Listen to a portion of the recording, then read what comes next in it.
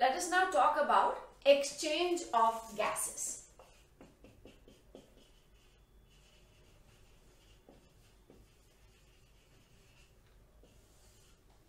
During breathing, oxygen-rich air reaches the alveoli, and that is where the exchange starts. And exchange of gases takes place at two levels. So we classify it as one, pulmonary gaseous exchange, which is between the air and the blood, or alveoli and the blood vessel, and the second is going to be at tissue level. So one is pulmonary exchange, or it is also known as external respiration. The second one is tissue level exchange,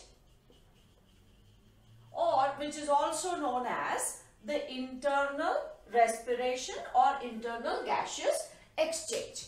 Before we take up the exchange of gases, we need to understand a term called partial pressure.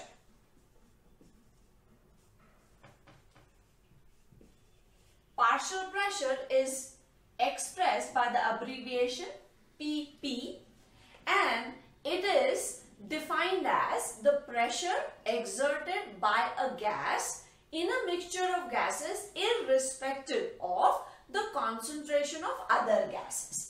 So when we write the definition, it's going to be pressure exerted by a gas in a mixture of gases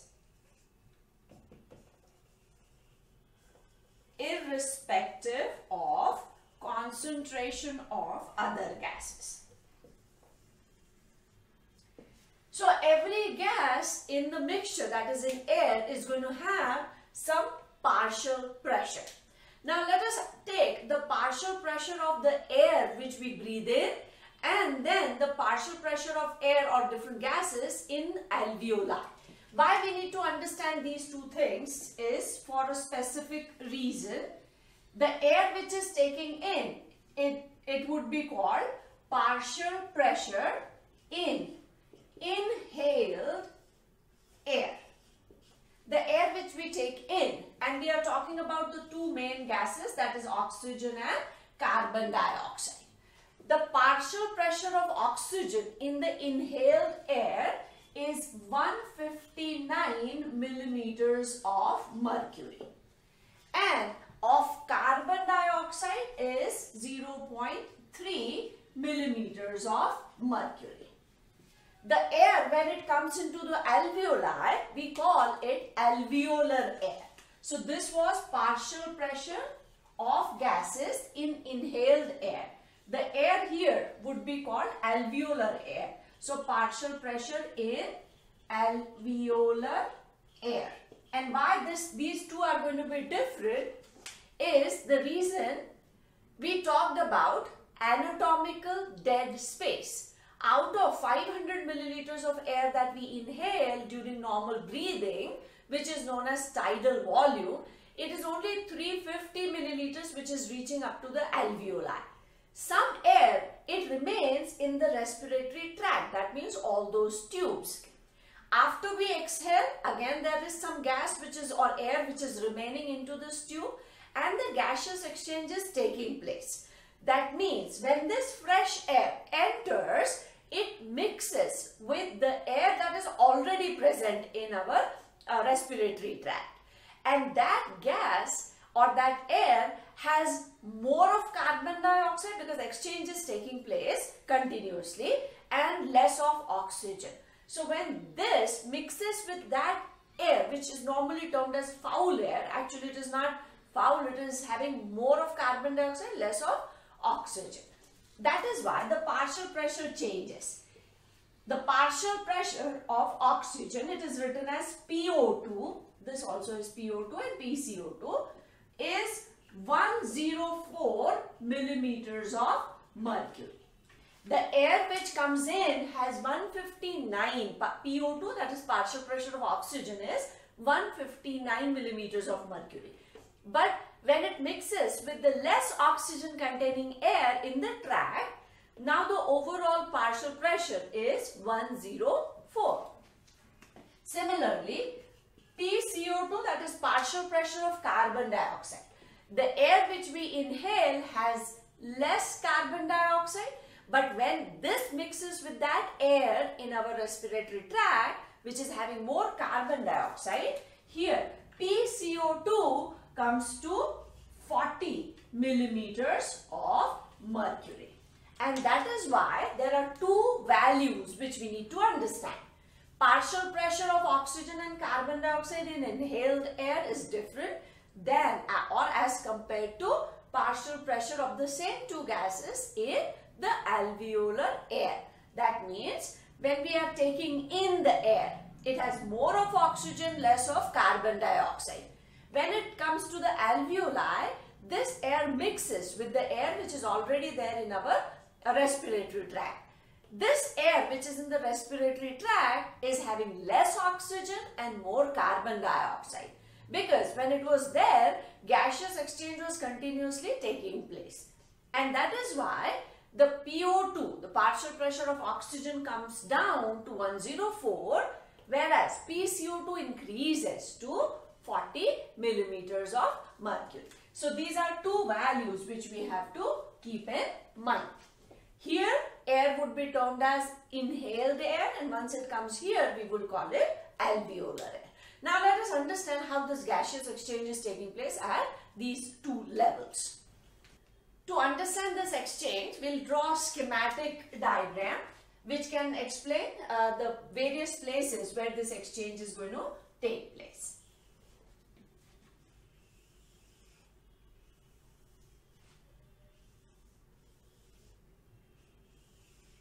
This path is going to represent the circulation of blood, and here is the lung, that is alveoli, and here we will talk about the respiratory gaseous exchange at the tissue level. So this is at tissue level, or which one we call as internal respiration, and this is at the lung level, which is known as the pulmonary or external respiration. This is the circulation, and here the blood is going to go through the chambers of heart, and we are drawing only those chambers which are associated with that particular exchange. So this is how we will draw this, and once we start moving this blood or see how this blood moves, we will add the labels. This structure which we have, this is an alveolus, or we can say these are the alveoli. We have already seen that in the alveolar air, partial pressure of oxygen, PO2, is 104 millimeters of mercury, and PCO2 is equal to 40 millimeters of mercury. This we have already seen, and how these numbers are different from the inhaled air, that also we have understood. The blood which comes to the lungs, that is deoxygenated blood. So blood which is coming here is, in this direction, is deoxygenated. And deoxygenated blood is brought by pulmonary artery. So this is pulmonary artery which is bringing the deoxygenated blood to the lungs. So here we will write pulmonary artery, bringing deoxygenated blood. Deoxygenated means it is also having some oxygen and carbon dioxide. So that oxygen would also have partial pressure and partial pressure of carbon dioxide also. As it is deoxygenated, that means because it is coming from the tissue level, this oxygen has been used up, most of the oxygen. But some oxygen always remains. This is 40 millimeters of mercury. Unit remains the same, but we are just writing the number here. So it is deoxygenated blood, and the blood which is coming from the tissue would have more carbon dioxide which has diffused from the tissue. So here carbon dioxide's partial pressure or PCO2 is somewhere around 46 or 48. It depends how active the tissue is. Now there are two areas, alveoli and blood. Alveoli have oxygen at a higher partial pressure. That is oxygen, if you are talking of, here it is 104 and here it is 40. So, and gases diffuse from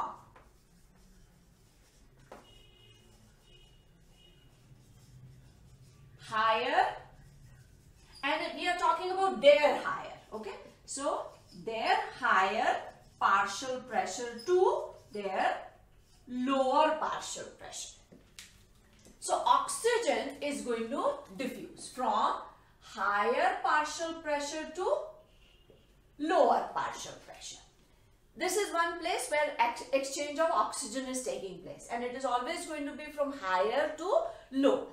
This oxygen will be either some part would get dissolved in a plasma, maximum part is going to bind with hemoglobin to form oxyhemoglobin. And now, because of this oxygen diffusing in, PO2 is going to change.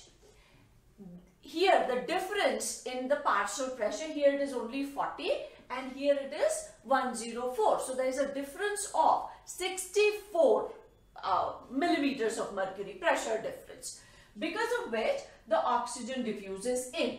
Partial pressure of oxygen increases and it becomes 95, 96 millimeters of mercury. We call this blood as oxygenated blood. What has happened is, in the alveoli, the air which is present has PO2 104 and PCO2 of 40 millimeters of mercury. The blood which comes to the alveoli is deoxygenated blood. It is brought by pulmonary artery. Deoxygenated blood has low PO2 and high PCO2. Oxygen diffuses from alveoli, that is high PO2, to low PO2. And partial pressure of oxygen now in the blood increases. Let us also talk about carbon dioxide. The blood which is coming here has carbon dioxide's partial pressure is 46, whereas the air which is in the alveoli has PCO2 as 40. Again, carbon dioxide is going to diffuse from its higher partial pressure to its lower partial pressure. That is from the blood to alveoli. And PCO2 is going to decrease. It will come to around 40, 42, approximately that value. The blood which is here now is oxygenated. This is here. It is oxygenated blood. Oxygenated blood from the lungs is brought to the heart by pulmonary veins. So this blood vessel which we are showing here is pulmonary vein. And pulmonary veins open in the heart on the left hand side. So this is the left atrium. From left atrium, the oxygenated blood is going to come to left ventricle and left ventricle, and from here this oxygenated blood will be carried through aorta to various organs. So the blood which is here has PO2 95 and PCO2 40. This is again oxygenated blood. It comes to the tissues. Tissues are active and they are continuously using oxygen and releasing carbon dioxide. So at this level, PO2 is very less because they have used up all the oxygen. And as we said, depending upon the activity of this tissue, the PO2 would vary. Suppose we are talking about very active tissue. So PO2 say is 20 millimeters of mercury. And because it is active, PCO2 is going to be high. Say it is around 58 millimeters of mercury. These values are different at different tissues, and that is why when we read various books, these values would change. This value is not going to change. That is PO2 as 104. This is going to be constant. Here, if the tissue is less active, the value would be different. If it is more active, it would use up more oxygen. Again, the blood which is here, PO2 is 95, PCO2 is about 40. Gases, as we say, they diffuse from their higher partial pressure to their lower. Oxygen's partial pressure here is more as compared to the tissue. So, oxygen diffuses into the tissues. And here carbon dioxide is more. So, carbon dioxide is going to diffuse from the tissue to the blood. This is again gaseous exchange at second level, that is tissue level. Here it was at the lung level. Here it is at the tissue level. Now when this gaseous exchange takes place, PO2 will again reduce because all that oxygen is going to diffuse from the blood to the tissue. This PO2 comes to 40, and from the tissue carbon dioxide has diffused into the blood. So PCO2 becomes 46, 48, approximately the same. This blood has again become deoxygenated, and this deoxygenated blood is brought into the heart by superior or inferior vena cava. So this blood vessel is vena cava. These are the main blood vessels which are bringing deoxygenated blood from the various body parts into the heart. And vena cava, they open into, so if it is coming from here, this chamber is going to be the right atrium. From here, the deoxygenated blood would come into the right ventricle, and from right ventricle, it will be taken by this pulmonary artery to the lungs. The deoxygenated blood having less of oxygen, more of carbon dioxide, it is the same blood which is coming to the lungs again. Fresh alveolar air comes in, again it would have high PO2, 104 as compared to the blood, and oxygen from the alveolar air would diffuse into the blood. From deoxygenated, it will again become oxygenated, will get transported, again exchange at the tissue level, again coming back to the lungs. So, the gaseous exchange is taking place at two levels. One at lung level, which we call, at lung level or pulmonary level, we call it external respiration. And second is at the tissue level, which we call internal respiration. This is how these respiratory gases move, and two places where exchange takes place. What we have to remember is exchange is always from higher partial pressure of that particular gas to its lower partial pressure. Everywhere we have seen that the movement is from higher partial pressure to lower, irrespective of what is the concentration of the other gas. Alveolar air has more oxygen, less carbon dioxide. The blood which is coming here is having less oxygen, more carbon dioxide. So oxygen diffuses into the blood, carbon dioxide from the blood into the alveoli, and that is why when we exhale, that exhaled air contains more of carbon dioxide which has come into the alveoli. Oxygenated blood goes to the heart. From the heart, it is pumped to the various body parts, exchanged again at the tissue level. Again, blood vessel takes it to the to the heart. From the heart, sent to the lungs for gaseous exchange. So this is how the gaseous exchange takes place. Now after this, we will talk about how exactly these gases are transported through blood.